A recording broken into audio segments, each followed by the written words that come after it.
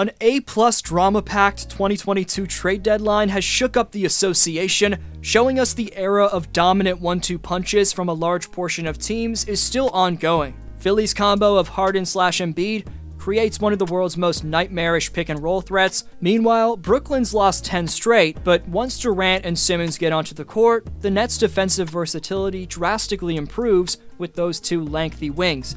This video shows you the 10 best NBA duos approaching the postseason, and after this list, ultimately I'll decide the most elite pairing at the end. Right quick, only 11.9% of you watching right now are subscribed, so if you haven't already, please subscribe and turn on notifications. Also leave a thumbs up, it takes a few seconds and makes a massive difference. You can follow me on Instagram and Twitter at DFlowHoops and I'll follow you back. Links in the description for those two platforms. A few heads up before the 10 best duos. First of all, to be extremely clear, this list is in no particular order and isn't a ranking.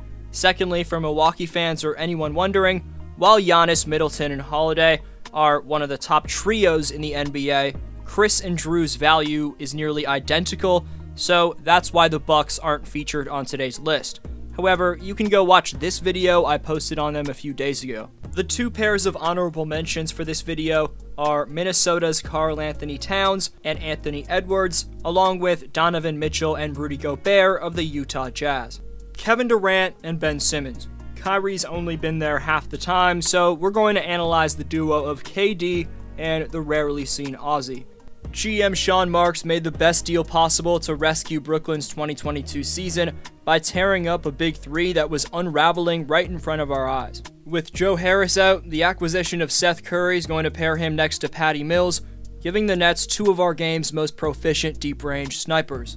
For a Nets team that ranks down at number 19 in terms of offensive rebounding, Andre Drummond should help them out. In terms of Ben Simmons, of course, no one's seen the floor general from down under play professional ball this year. Regardless, barring he returns soon, Ben's playing style is a perfect fit next to Kevin Durant and Kyrie Irving. Ben's switchability and screen and rolls, his chase down blocks, and strength holding down his matchup on the block is all DPOY caliber. Capable of picking up nearly every guard or forward, as well as some centers. A lot of people have forgotten how impactful of a defensive player that Simmons is. Assuming Kyrie is able to play in the postseason, Simmons won't be asked to be the second option on offense like he was in Philadelphia. Playing next to Kyrie Irving, he won't even have to handle the ball.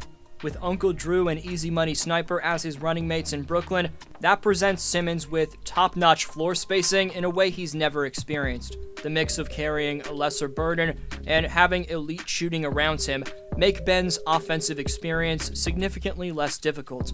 Problem is, Simmons hasn't played since his infamous playoff disaster against Atlanta, so this is all a big if. But if Ben can get on the floor, like I'm predicting he will, man's a solid fit in Kings County. Hoops fans in Brooklyn are desperate for anything at this point. Joel Embiid and James Harden. The Beard and the Process have been looking for players like each other throughout the entirety of their days in the association. If Philadelphia had the marksmanship from deep range and playoff-proven scoring of a former MVP in Harden, there's a better chance they would have came out on top in their 7-game battle with the Atlanta Hawks. Trae Young and John Collins are mentioned for the ATL later on, by the way. But this acquisition for Daryl Morey, who held firm despite the critics begging him to give up anyone for Simmons, just proves how amazing of a GM that man is. Harden does have a shaky history of star partnerships and messy exits, which is somewhat concerning. But you can't forget, the NBA is a star-driven league, and guess who knows that better than anyone? The exquisite basketball mind in Morey. So getting Harden and having to give up Curry and Drummond from your rotation seemed inconceivable, but the Nets were put in a position where Kyrie and James were about to break out into a fistfight, and the concerns about the suitability on and off the court are valid. Will Embiid become a consistent roller to allow Harden more space from the perimeter? Will James work off down screens as well as Seth Curry did? Will two big alpha male personalities in Embiid and Harden collide? Also, Harden's going to be a free agent this summer and require the max. Having said all of that, when defenses tighten in the postseason and all you need is shot creation from nothing, that's exactly why Sixer fans feel closer to a title at this moment, more than they have at any point since the process kicked off. Stay tuned until after this list of 10 duos to see if Harden and Embiid are the best 1-2 punch in basketball. DeMar DeRozan and Zach LaVine.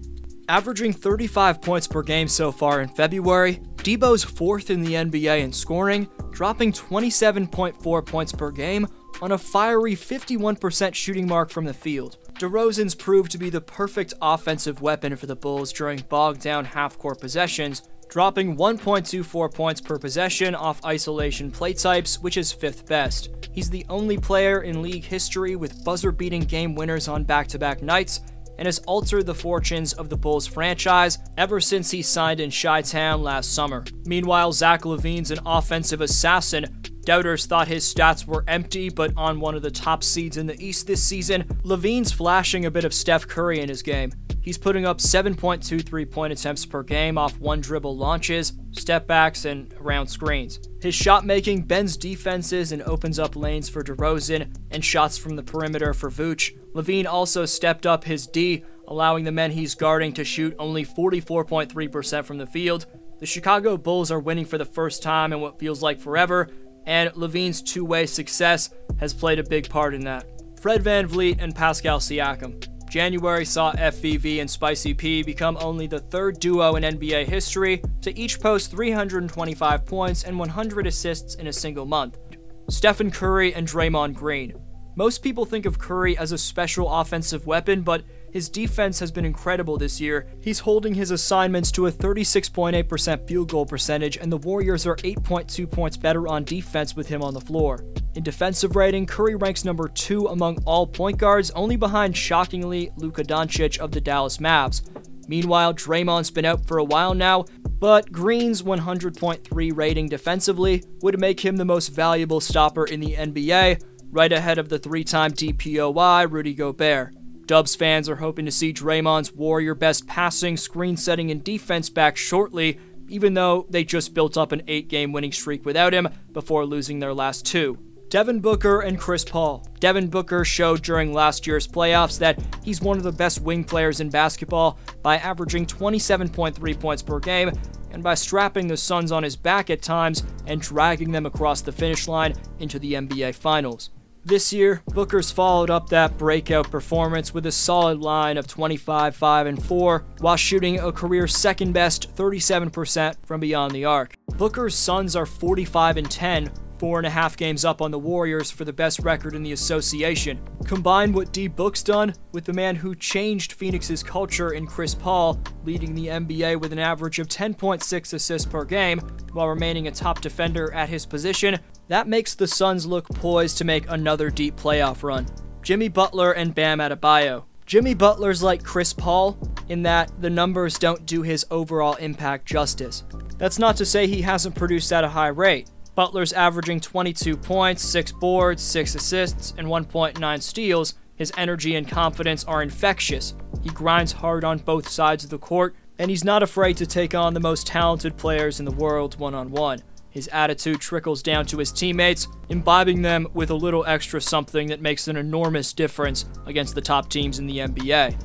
Bam Adebayo is one of the few players in the league who can switch on to a point guard at the center position off a pick and roll and smother him before switching back onto a big man, halting his progress at the rim.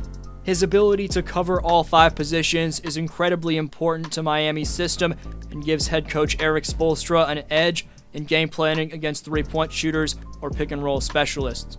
Bam's defending 4.5 3-point attempts per game, allowing the opposition to connect on only 30.9% of their endeavors, and he's defending 3.5 shots per game at the rim, conceding to a solid 66.5%. LeBron James and Anthony Davis. At 37, LeBron's rhythm and conditioning are still at their peak, displayed by his 29-point-per-game averages, along with 8 boards and 7 dimes. Despite the Lakers' brutal season, there's still no organization that wants to see LBJ in the first round of the playoffs. Nobody controls the game the way he does. He's Chris Paul with an extra 75 pounds of muscle and 9 inches of height. LeBron blends basketball IQ with physicality in ways we've never seen before, and he's not slowing down.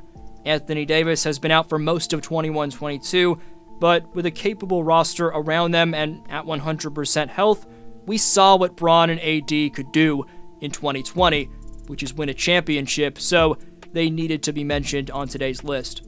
Jason Tatum and Jaylen Brown. Back on January 24th, the Boston Celtics star duo of Jason Tatum and Jaylen Brown accomplished a feat only 3 pairs of teammates in NBA history had done before them. Tatum dropped 51 and 10 rebounds as the Celtics got an impressive 116-87 road dub. The Celtics have received 50-point, 10-rebound performances from both Tatum and Brown this season, as Brown scored 50 points with 11 rebounds in a 116-111 overtime win against Orlando on January 2nd. Tatum and Brown joined Middleton and Giannis in 2019-20, Elgin Baylor and Rudy LaRusso, plus Bob Pettit and Cliff Hagan in 1961-62, as only the 4th duo ever to have posted 50 and 10 in the same year. Even more impressively, Tatum and Brown achieved the feat within the same month. Trae Young and John Collins. Trae's an absolute beast on offense. He's averaging 118.5 points per 100 shot attempts, which is in the 88th percentile, and he has a 41.9 assist percentage, which places him in the 98th percentile in the league.